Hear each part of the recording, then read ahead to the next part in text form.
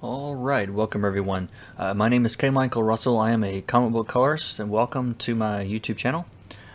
In this video today, I'm going to be showing you guys how, or what I think is an easy way to keep pages consistent from one to the next without having to reinvent the wheel with every page. And I've done some videos on this in the past. This is a little bit of a different method than I used, I think, in the last video. So what you guys are seeing here is this is a page from Slight, which is a project I'm working on right now with Rob Guillory, who you probably know from Chew at Image, and so it's been really cool to get to work with him. And so anyway, it's a movie tie-in for this movie called Slight. It's coming out in April, and so I have no idea when you guys will actually get to see this. Today is January 24th, 2017 when I'm working on it, so who knows when I'll get to actually put this online. But so what I've done here, this page is finished. I'm going to use this as the template to copy over all of my rendering colors and things like that onto my next page. Now, you guys that have watched my channel for a while, there's a lot of layers that you're probably not used to seeing from me. I tend to work with just a few layers, but with this, it's a new publisher, it's a new artist that I've never worked with before, and so there's a lot of unknowns, and there's a lot of chances for obviously they want things changed, or they want colors adjusted, or things like that. And so I wanted to make it as easy as possible for myself to be able to go in and make those changes very quickly. And this page was actually a great example of how that kind of worked out, because there was another version of this page had a completely different color scheme. And so anyway, on the left, okay, so this is page 7. I'm going to go ahead and drag over page 8. Now, the only thing I have done so far on this page is I set up a few of the base colors, basically the main character's colors, because for most of this, it's going to be pretty heavily affected by other other layers and other things. So I'm not that worried about background characters and things like that at this point. I will probably end up changing those pretty dramatically. But all right, so I've got that page open here, and I'll have this one open over here. Now, I'm going to kind of explain what I've done on this first page first. Actually, let me do that before we get into the details here. So we'll use this panel as an example. Now, all these layers, they're really just different layers that are affecting the image. So if I turn off this entire group, you can see just the base flat colors underneath. Now, in this group, there's a lot of stuff going on in the group. So I'm going to turn all this off and then turn them on individually. So there is a slight orange kind of tinge over all of the characters that aren't main characters here, basically to sort of, again, kind of push those into the background a little bit. There is a green layer in color mode at about 60%. That's just impacting, these two are basically doing the same thing, and kind of washing all of those in that particular color, in that kind of bluish turquoise color. There are some texture layers in here. You can barely see this probably, but it's a good bit of texture in the sky and things like that.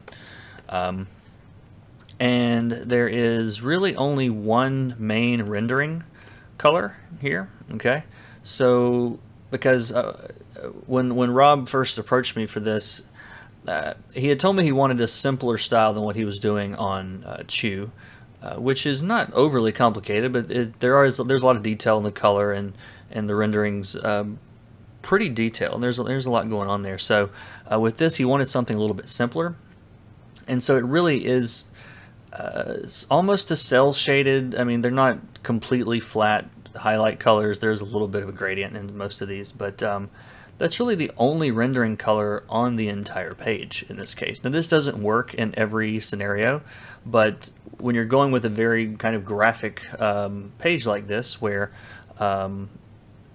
things aren't realistic colors, then that works in some cases. And it makes rendering really fast because you don't have to go in choosing colors all the time.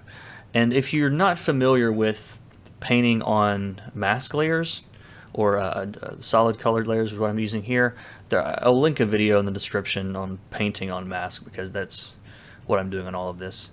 Let's see, that just is affecting his in the bottom panel. We got this guy over here, a couple of little random other layers on top where I was just cleaning things up basically. And then there's a little subtle texture over all of it. Okay, so that's all of the layers that are making up the colors on this page. Now, instead of recreating all of that, I'm just going to copy them over. So I'm going to drag this. Sometimes Photoshop doesn't want to do this the first time. There we go. All right, so I've got it both open now side by side. So I'm basically going to go down the line here, just copying over all of those individual layers. Now I'm not going to use all of those. I actually don't want to bring all of this over, so I'm just going to kind of bring the ones that are most important. This green layer that I know I'm going to use, I'm going to drag it over.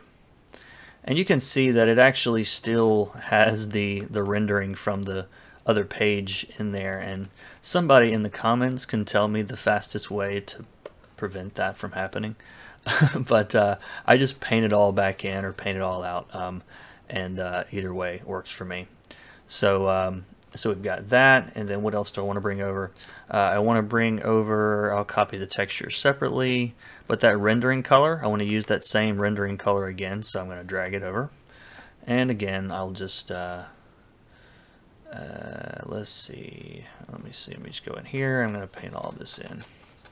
I'm actually going to fill this with black and get rid of all of it. And Photoshop is acting up again. Yeah, I don't know, sometimes going from straight black to white, it doesn't work. I guess I could delete the mask. Well, does that work? Is that the easiest thing to do? Let me see. All right, that's what I brought over. If I delete the mask, and then I could add a mask back. That's faster. See, I'm learning something while I'm working with you guys. So, I should have thought of that already. All right, so I've got, and right now that color is washing the entire scene, so I'm definitely going to go back and I'm going to pull that out of some of those areas, but we'll get to that in just a second. So yeah, it's really just those two layers are what I'm going to start with. So I'm going to go ahead and pull both of those over to my other page. And just do that. All right. So now I'm gonna have to go back and adjust some colors underneath, but I'm getting into the ballpark of where I want to be with the overall palette on these pages without really having to go back and do a whole bunch of color picking again. Now, so and this kind of ties into using those mask layers and understanding how to do that. So I'm not gonna go into a whole lot of detail on all that. Like I said, watch that video I made on it's called a very different coloring method, I think, which is it's different from my usual method at the time that I did it. So there are some other colors that use it, but let's say that in this case, just like on page 7, I don't want that blue tinge in the sky. I just don't want it there at all. I don't want it impacting the sky, so I can get some really good contrast between the foreground and the sky in the background. So all I've got to do is select the sky, and you can see it's actually selected some of this other. I'm going to go ahead and get rid of that. Actually, that's going to get deleted anyway. So yeah, we've got all the background selected actually. And I think that about does that. So then all I've got to do is go back to my layer where that is affecting the page, and I can just fill that with black to get rid of it. Okay, so and already this is kind of interesting, the way that color works relative to itself. I'm always kind of amazed by this. There are colors that don't seem to work as well when some of these background colors on some of these characters seem kind of weird, and they're not colors that you would choose.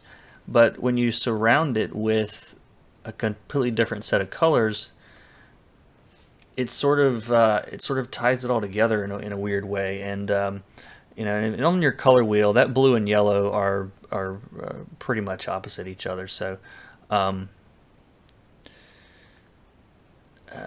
so yeah, it's my color wheel. Something weird about my color wheel. It's not exact opposite, is it? I'll figure that out later. Probably did something wrong. That's pretty close though. All right, so yeah, so just that quickly, I can go back into my other page and do the same thing. I can go in and select all these background areas and get rid of that. And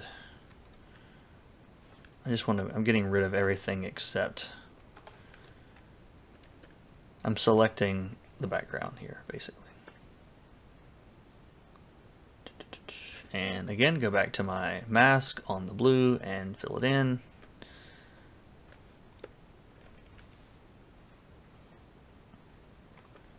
All right. And there we go. I didn't actually have the color selected. I didn't change the background color on the sky, which is why that didn't work. There we go. So now the background, the underlying color is actually yellow now. It wasn't before.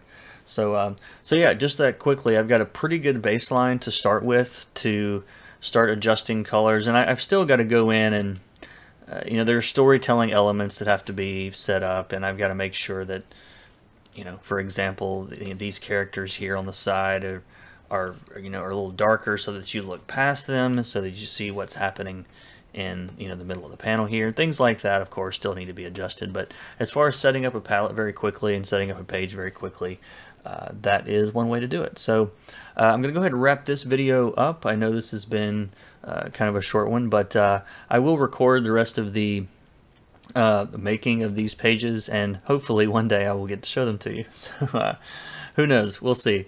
All right, guys. Well, thanks for watching. If you want to learn more about this stuff, be sure to check the description in the bottom for my coloring course and a bunch of other resources and down there. So check that out. And as always, subscribe if you liked it. I will see you guys in the next one. Take care.